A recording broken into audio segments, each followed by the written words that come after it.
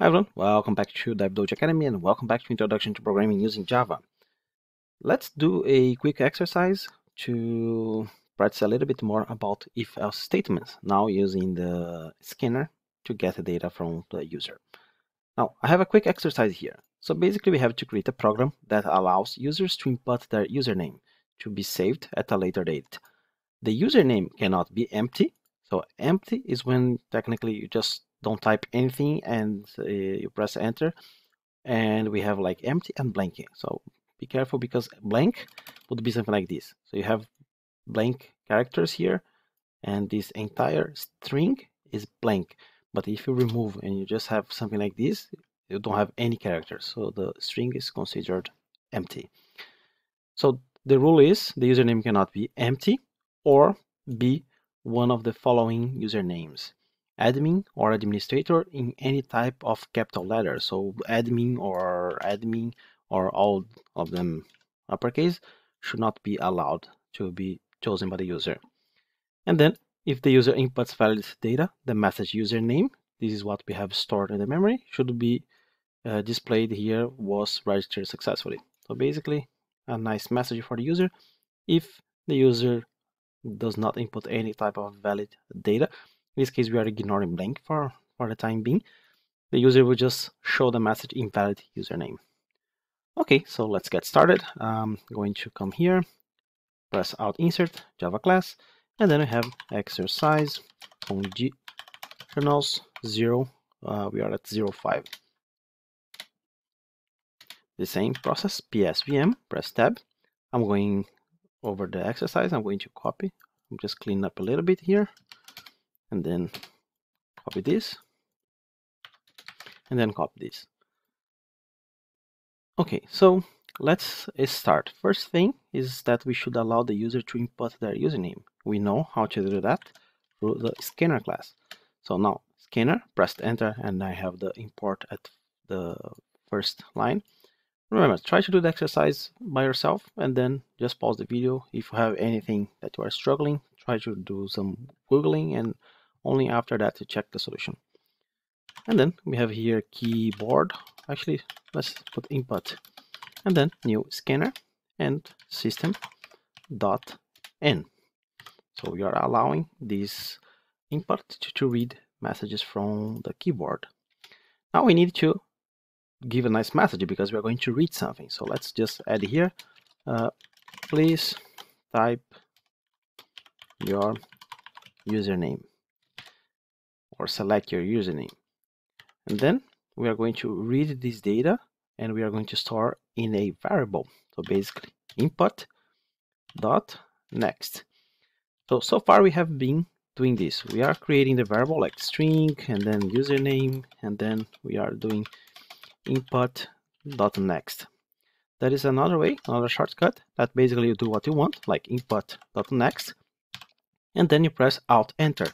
And you see here, introduce local variable. So basically it will create a string because it knows that the type that this is going to return to us is a string, and then we just have to rename it to what we want and press enter. So it's a little bit faster. And once you get used to, you are going to develop even faster algorithms. Okay, so now we have the username here and we have to do the checks. So first let's do this. Since sometimes it's a lot, we do step by step. Let's just print the username. Let's give a message here, the successful message. So let's copy this one and we are going to add here. So the username basically here is a variable, and then here we do the following and we give a space here. Ctrl Shift F10. Let's try something. So I will just press enter. You can see that in this case the input.next is not considering the enter as a valid character. So if I just press one space and then press enter, as you can see, it's not considering as something that we can input and store inside our username. So basically it looks like the next will do not allow us to have like input empty input. But even though it does not allow, we are going to check anyway, because if we later on change let's say we are now receiving something from the keyboard, but let's say that later on we are receiving something from like a web browser.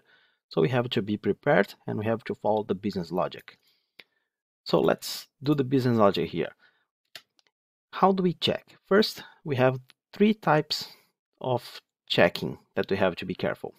The first one, it's the easiest one. Since we are working with strings, remember, we cannot use the equals equals. We have to use the dot equals. So let's call this through the username dot equals, and then, okay, see, if this guy username is empty, I'm just saying here that it's empty, what I want to do, I want to print the message south invalid username. But we have two other options that we have to be careful. Now, I cannot allow someone to choose the usernames admin or administrator in any type of case. So it doesn't matter if it's capital letter or not, we should completely block the use of these two usernames. We could create different ifs, but in this case, since we are working with the same type of variable, we are working directly with username, and if one of these options they are true, we should not allow the username creation.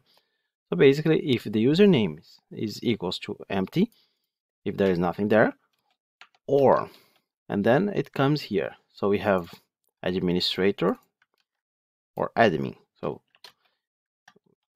we are going to do the following: username dot equals, and here is the tricky part, because we have to be very careful, because if we use equals and we put like this, if someone tries to create this username, they will be allowed, because we saw that the equals will not consider the case of the letters. So what we are going to do here, hey, if the username that the user just typed, the value that we have in memory is equals, and ignoring any type of case to admin, then we are going to have here invalid username. Or if username dot equals ignore case administrator, as you can see, we have kind of a line here that usually developers, they try to not have the code passing this. So if you press Ctrl Alt L, you're going to see that we are just passing through everything, but there are some plugins that will organize your code a little bit better, and every time they see that your code is passing this line, they are going to break a line. They will do something like this. As you can see, this line right here is just one statement. As you can see, there is no semicolon, there is no curly braces. So the compiler will read this and it will say, oh, looks like nothing is ending this, and then it will continue in the line below. And then when it says, oh, looks like here is the beginning of another statement, and then this one will be considered. So you can have the same here. You could have all of them like this, that this is considered for Java, for the compiler, like one line. So having three like this and one, it's exactly the same thing. Okay, so I'm going to break the line here, because otherwise it will be too big. So let's just break it here. Okay, so we have three conditions: if the username is equals to empty, if the username is equals ignore case admin, or if the username is equals ignore case administrator. Basically, if one of these is evaluated to true, we are going to say this is a invalid username. Else, it means that we have a valid username. So basically, that's why we are using OR, because as long as one of these is true, for me, everything should be considered true. Let's try again. Ctrl Shift F10.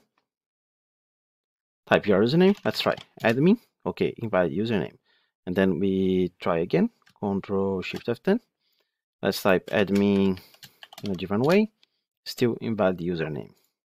So if valid is working, we can try administrator and then invalid username. And as we saw before, we cannot input like empty values, but we can add spaces and have, for example, Gohan. And we can see here that Gohan was registered successfully. Okay, so looks like this is everything that we had to do.